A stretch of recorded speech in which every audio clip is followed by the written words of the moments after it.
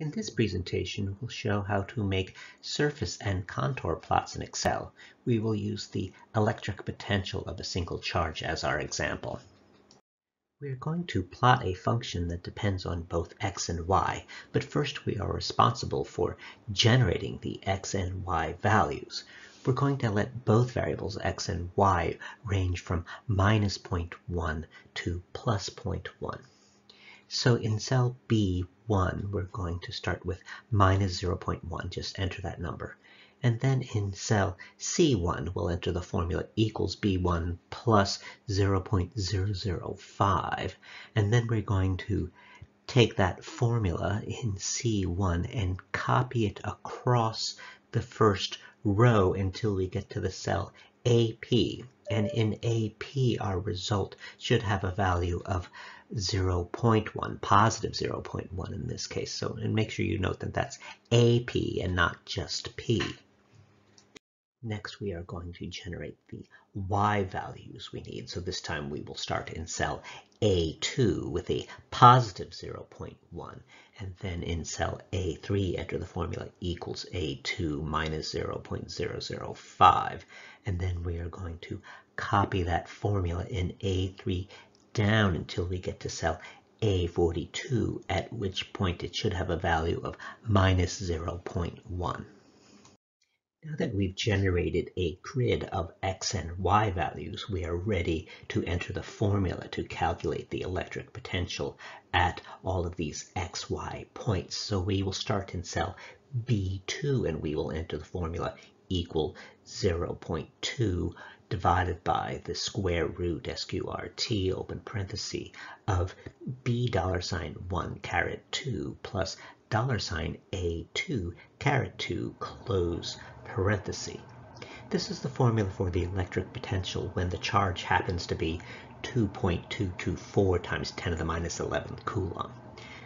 It doesn't really matter. It doesn't pertain to any particular situation, but what it does is conveniently, there's a KQ in the formula for the electric potential, and it just conveniently makes KQ equal to 0.2, gives it a nice value.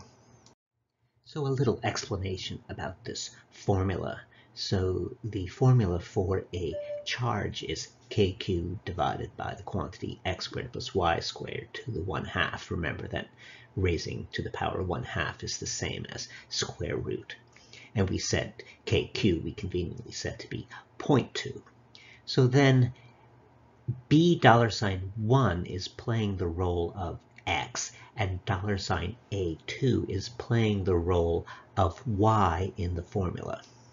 In general three-dimensional space, we might also have a z in there, but for convenience, we're going to say that we're just looking at points in an xy plane, and z is always going to be 0.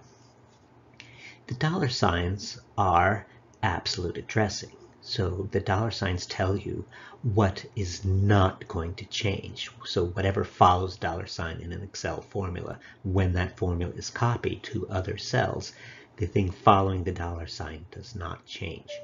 So when $1 is copied across a row, the B may change to a C, may change to a D, but that 1 is not going to change if the formula gets copied down. And so we will always remain and referring to the first row. So the x's will always be referring to that first row of the x's that we generated. Similarly, the $A2, when it is copied, the A, because the dollar sign is in front of it, the A will not change, but the 2 will change to 3 to 4 to 5. And so we will always remain in that first column where we generated the y's. So after entering the formula in that first cell, we are going to copy it down. First, copy the formula down to cell B42. So we're going to highlight the formula, get the fill handle, what I call the thin black cross in the corner, and then copy down to cell B42. This copies the formula down that B column. And then when we have that done, then we're going to continue to copy, this time across, and we're going to copy till we get to A42. And then, if you're following along, you should get the same values you see in the picture to the left. We are going to make two types of chart from this data. First is a surface chart. So first we're going to go back and going to highlight all the data, not just the formula, but also the original X and Y values. So from A1 all the way down to AP42. Then we're going to go on the menu to Insert, and then on that little arrow icon under the charts and go to See All the Charts, and that will bring up a dialog box. On that, we're going to hit an All Charts tab, and then we're going to look on the left-hand side and find the surface chart. And then when we have that all done, then we will click OK. The formula actually goes to infinity at 0, 0, and so the resulting plot has a very sharp spike at the point xy equals 0, 0. But we want to display some of the other behavior of the chart in other regions. And so we're going to format the vertical axis. So right-click on the vertical axis, also known as the z-axis, and choose Format Axis from the context-sensitive menu. On the Format Axis pane that slides out from the right, we are going to set the minimum to 0, the maximum to 10, the major unit to 1, and the minor unit to 1/2. Now we see we're sort of on the outer edges of the spike before it really gets to spike up quite high. We can do some formatting, say under Quick Layout number 4, I can move the legend which was going across the bottom over to the right-hand side, for instance. So here's our results so far. The position along this z-axis, the height, represents the size of the electric potential at a point r equals xy. And the volcano-like shape that you see, that cutoff at 10, that's not a real feature of the electric potential for a single positive charge. Rather, it's cut off like that because that's what we told Excel to do. We told Excel to make a maximum of 10 so that the actual function continues to rise, but we've just decided not to view it. If you want a copy of the surface plot, this volcano plot, then you'd better sort of copy and paste it now, because next we are going to change that same plot now into a contour plot. So with the graph highlighted, we will go back to the Insert menu, back to the See All Charts little arrow icon, bring up the Chart dialog box, make sure we're on the All Charts tab.